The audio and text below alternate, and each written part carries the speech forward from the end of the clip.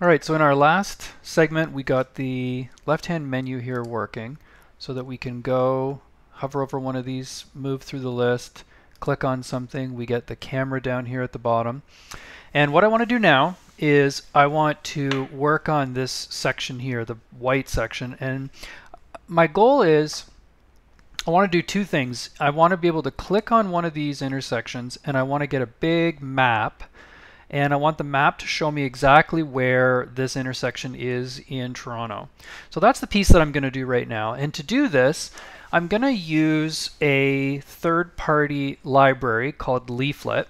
And I'll just take you to the website here. So Leaflet it's a fabulous, fabulous library. You've definitely used it before on lots of websites.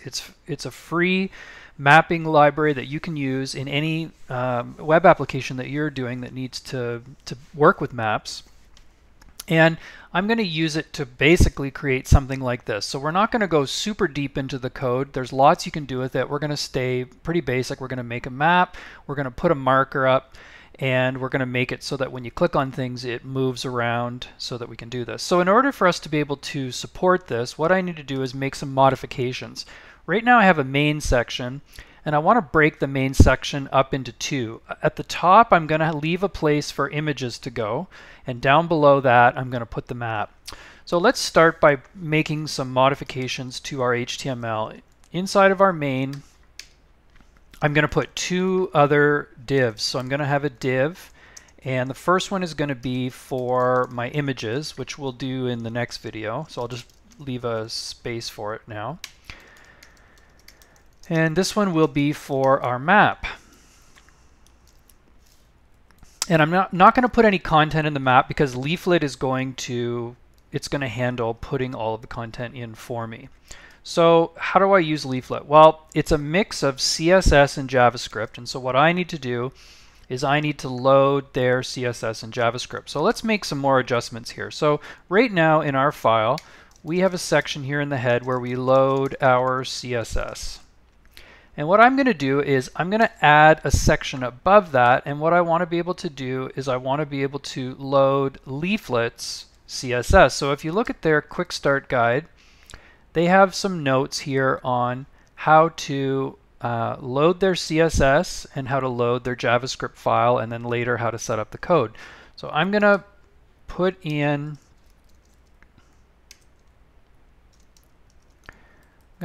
their CSS like so. So I have another style sheet that's being loaded. This is the Leaflet CSS style sheet.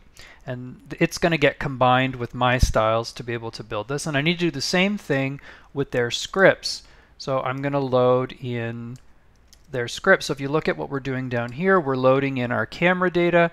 We're loading in our main index.js file. And what I'm going to do is I'm going to add another section here where I'm going to load in Leaflet's JavaScript file, like so. So I've got a CSS and a JavaScript file being loaded, so I'll save that and let's go take a look.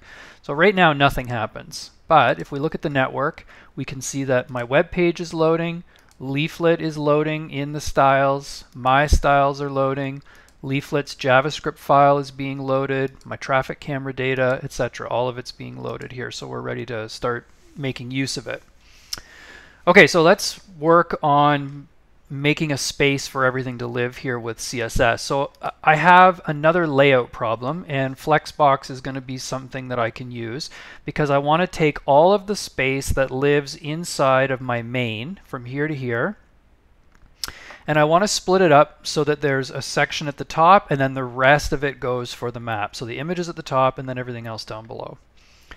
So in our style sheet, what I'm going to do is I'm going to go down here and I'm going to say that my main is going to be display flex. I want it to show all of its contents using a flexible width and height.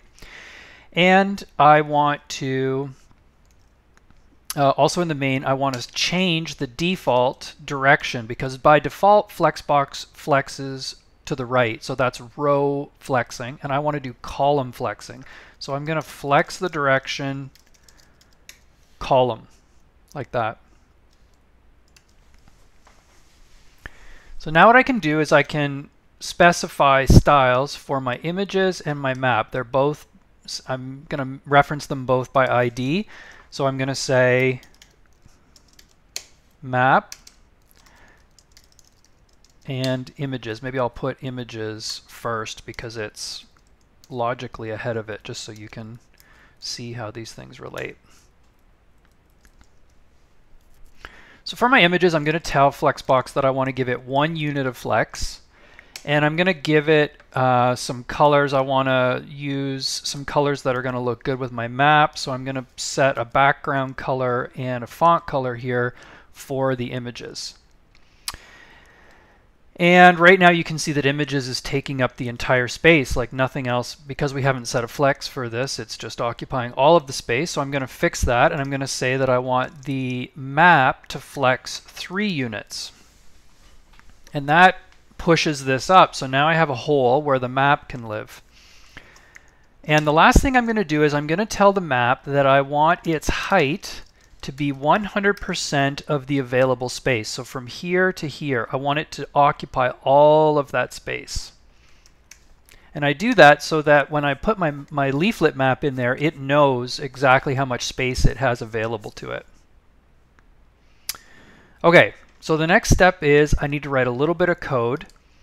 And let me just show you what Leaflet's code looks like. So if I wanted to produce this map right here, I would need to write code that looks essentially like this. 3 different steps. I need to create a map, and with Leaflet you use this L object. L stands for leaflet. So leaflet.map allows you to draw a map into an element. So in this case an ID of map. And I can set it for a particular latitude and longitude and zoom level. So this is the first thing that we need to do. So let's do the same thing on our map. However, for our map, I'm interested in, we're working with Seneca, so why don't we use the coordinates for Seneca? So what I've got here are the Newnham College building's coordinates, and I'm going to use those for my latitude and longitude when I'm building this. So I'm going to go back over here to my main index.js, and right now when the window loads, I'm building my menu, but I'm going to add a second step, which is I'm going to build my map.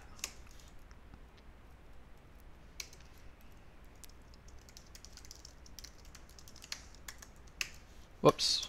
So I'm going to build my map. All right. So in here, what I'm going to do is I'm going to define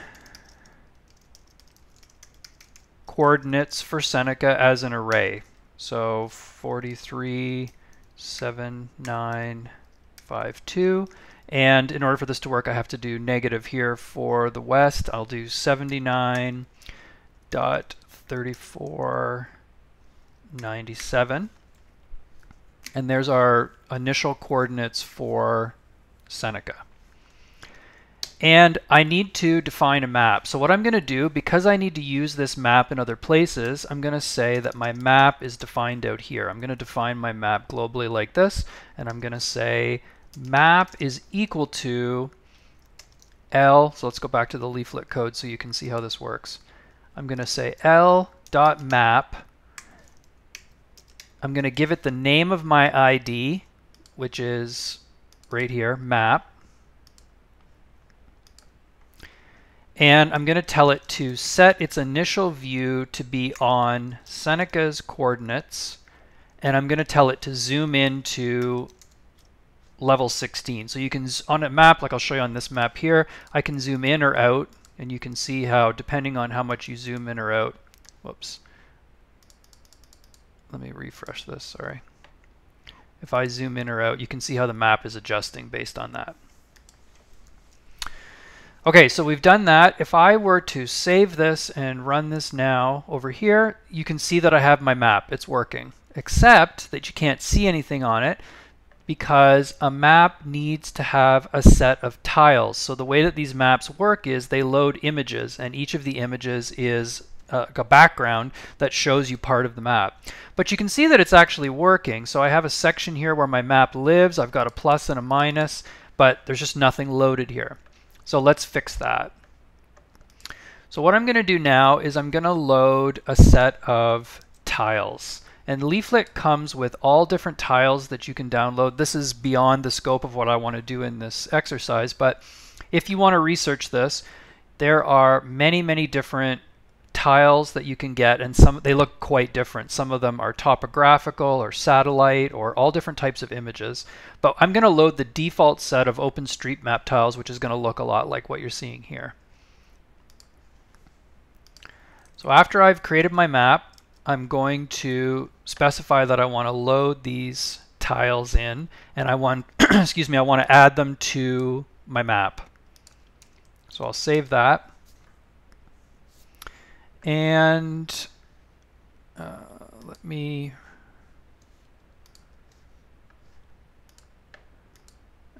let's see, what have I forgotten to do here?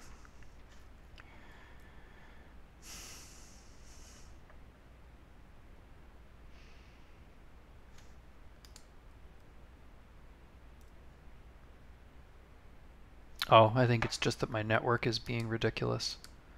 Let me disable my cache and let me refresh this.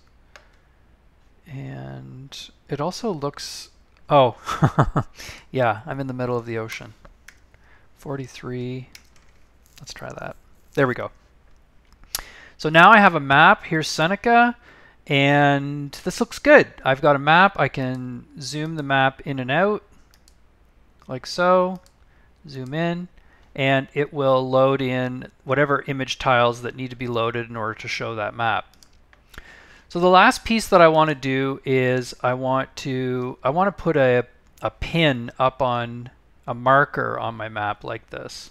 And the code to do this, you can create a marker by specifying a latitude and a longitude and then add it to the map. So the way that I want our code to work is that when you click on one of these over here, I want to set a marker at that position, and I want to move the map left or right depending on wherever you need to go in order to display display that latitude and longitude. So let's do that. So in our code, we already have a way to know when the user has clicked on a map item. So we added an event listener to our nav. Whenever they click, we get the target element that was clicked. We get its ID, which gives us the camera's number. And then we find that inside of our traffic cameras array, and we're currently just printing it out. Well, let's modify what we're printing out here. I'm actually mostly interested in the camera's latitude and camera longitude. So if I save this and refresh, and if I click on one of these now, what you're seeing here is you're seeing the latitude and longitude of that particular intersection in camera, which is what I need for my map in order to be able to put this information up. So instead of printing this information out, what if I call the function update map, and what if I call it with the camera's latitude and longitude, like so. So that means all I have to do now is I have to write a function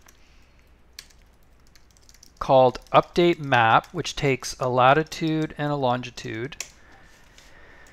And I need to use that information in order to move my map. So how do I move my map? Well, I can say map.setView, and I can just change the latitude and longitude to the new coordinates that were passed into me. So let's try that first of all without doing anything else. So if I click on one of these streets, my map moves, which is very cool. So as I'm clicking around, my map is moving, and wherever I click, my network's going to be slow here. So it loads in, and on these other tiles will load eventually, like so. That's very cool. Now, if I were to add a little bit more code, I should be able to set a marker. I should be able to put a marker at a particular spot and add it to my map. So I want this blue marker. So what I'm going to do is I'm going to set a marker at that position. So I'm going to create a marker just like I did with my map.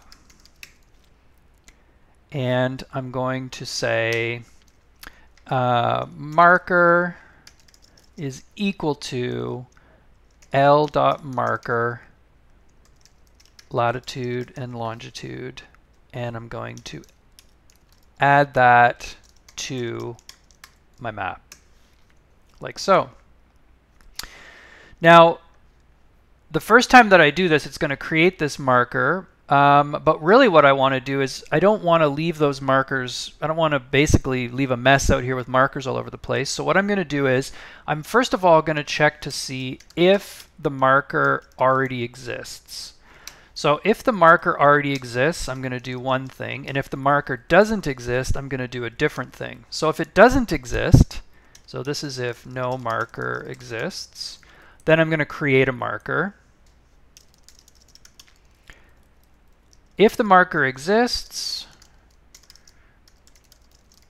I'm going to move it to the new location. So instead of creating a new marker like this and adding it to the map, I'm going to take the current marker and I'm going to say set its latitude and longitude, and it takes an object where I pass in latitude, lat, and longitude long like that.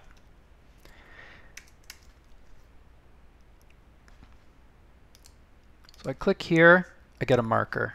I click here, it moves, and I get a marker. Click here, moves, and I get a marker. Exactly what I want. This code I could clean up just a little bit. So in modern JavaScript, when you have a property name and a value that are the same, you can just collapse them together like this, which makes it a little bit shorter. So now I could actually write my object definition like this. So we do two things. Number one, update the marker. Number two, update the map.